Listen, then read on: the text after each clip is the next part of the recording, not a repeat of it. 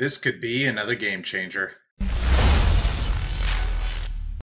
What's up, guys? Andrew here on my channel, GearedInc, where I get to share what I'm passionate about with you. And on my channel, it's PC tech, games, and gear. And if you're like me, you probably tried to get an RTX 3080 this morning only to have it be sold out within 30 seconds, even though you had like 7 websites open, and you planned all night, and you were trying your hardest, but you can't succeed anyway. If you guys were also excited like I am of the Nvidia broadcast software that Nvidia just rolled out this morning, then at least you have a little bit of solve for your wounds of not being able to get an RTX 3080 today. Ironically, this entire review is actually being done using Nvidia broadcast software, and so I'm going to show you kind of a side-by-side comparison using my C922. The reason this works is because a lot of the technologies that Nvidia is rolling out already exists within Chroma if you have a camera that's capable of doing it, and so I thought this would be a good side-by-side comparison. Before you get started, there are a few things you are going to need. First is an RTX 2060 or newer card. This one is being done on an RTX 2080 Ti. Those are the ones that have the Nvidia encoding. It's currently supported for the Nvidia broadcast software. The next thing you're going to need is the actual software and the driver, which is the most recent one, in order to run it. Both of these can be downloaded directly from Nvidia's website. I'll actually have a link to the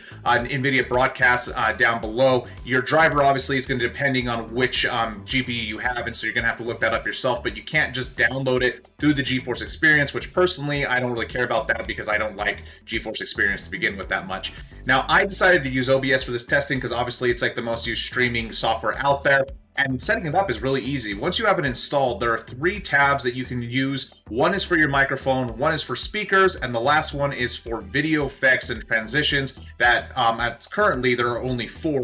Also, you can pick which resolution you want to do for your camera, which is obviously completely based on which camera you have. Now, one of the things I noticed right off the bat, and just in terms of stream quality, is the encoder for Nvidia for 1080p 30 FPS is much more, let's say, smooth than Chroma. Whether that's because there's a burden or an encoding issue with Chroma to begin with, the overall experience felt much smoother with Nvidia just in general recording. Now, the first thing I wanted to test was a background removal tool, because this is something a lot of people care about because it means you can get rid of your background without a green screen.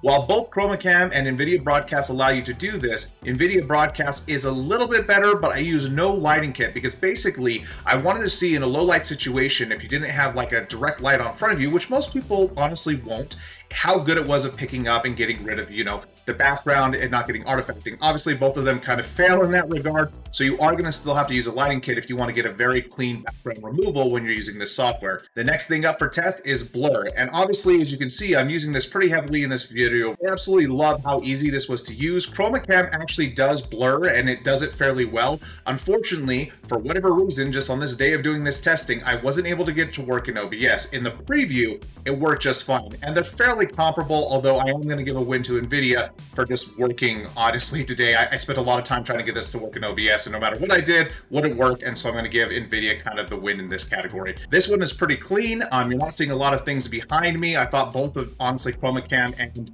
Nvidia does this pretty well, and if you're wondering why I use this background, because obviously it was all over Reddit. I'm a huge fan of Avatar: The Last Airbender and Korra, and I like both those shows. So anyway, this is just to show you kind of what you can expect if you're going to be removing the background and adding your own. Now, the last one is the auto frame, and I've had a lot of fun with this. Essentially what it does is it tracks your facial movement, so no matter where you're in the room, the camera actually pans to you. It's a pretty cool technology that honestly doesn't have a lot of practical applications right now, but it kind of makes you feel like you're being chased by the paparazzi, and I had a lot of fun with it. So another category there for Nvidia. Now, what Nvidia has essentially done is created a streamlined camera software versus what Chroma is currently.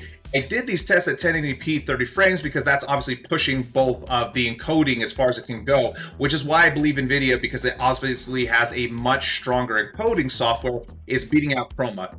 So the reason I did this test at 1080p 30 frames per second is because I wanted to push both encoders as much as I could to see which one is obviously going to have a bigger trouble.